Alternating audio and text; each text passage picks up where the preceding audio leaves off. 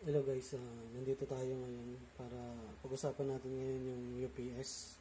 So ano ba yung UPS? So ito yung Uninterruptible Power Supply. So, ibig sabihin, meron siyang battery na kapag nag-brown out, meron siyang extra life o extra battery para yung computer mo hindi ma-shutdown o basta mamatay kasi dyan mo siya isasaksak.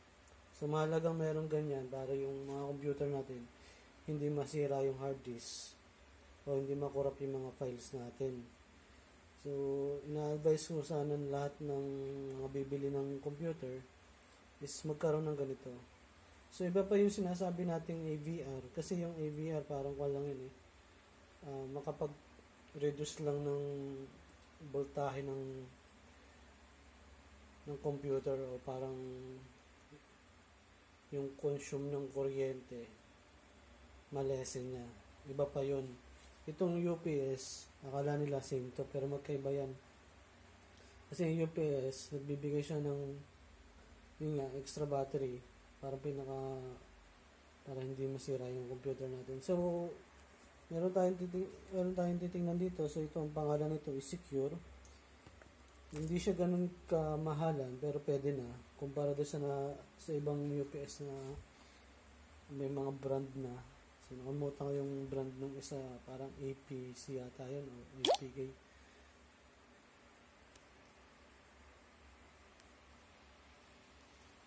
So yun guys, ito tingnan natin, buksan natin guys.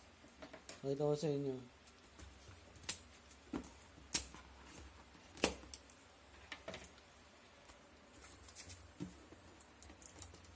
Kasi yung mga client namin, ina-allowed namin bumili ng ganito, lalo na kung bibili sila ng computer.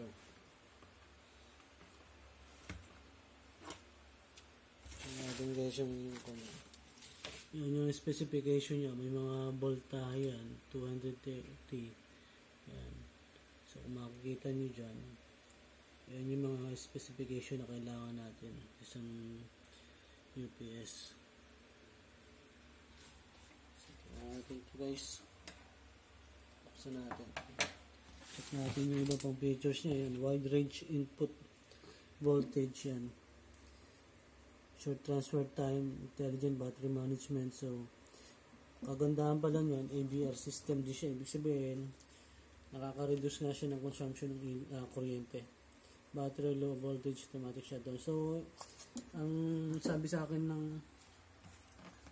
ang binila namin ito is 15 minutes bago maubos siya. So, kung namatay yung kuryente, may panahon ka pa para i-shutdown yung computer mo. Tingnan natin guys.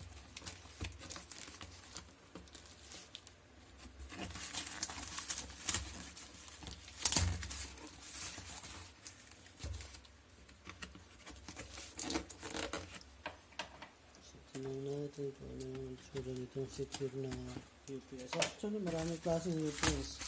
Depende nga sa brand. Pero dapat masusirin ko yung tumitingin. Saglit lang ito. Pumipabigatan to. So, ibaba ko muna ang cellphone.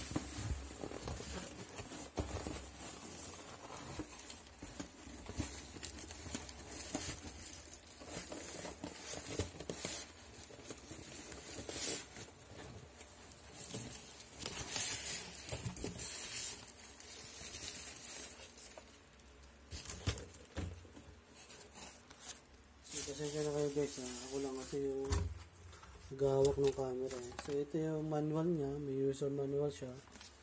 So mahalagang mabasa din natin ito. Iba kasi hindi na nila binabasa to. Yan, so may mga instruction dyan, rear panel yan. Yan, so tatlo yung saksakan niya. Sasaksak mo yung main outlet, then yung computer. Kaya din ito yung monitor. So, hindi mo siya pwede saksakan ng mga appliances. Baka sumabog o hindi kayanin.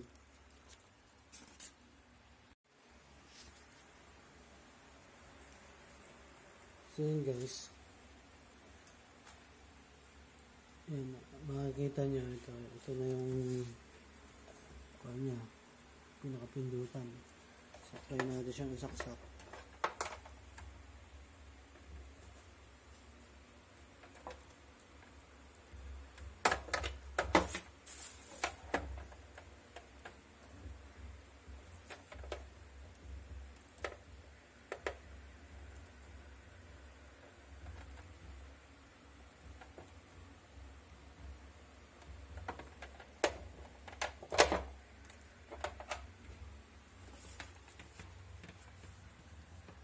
So yun nga pala.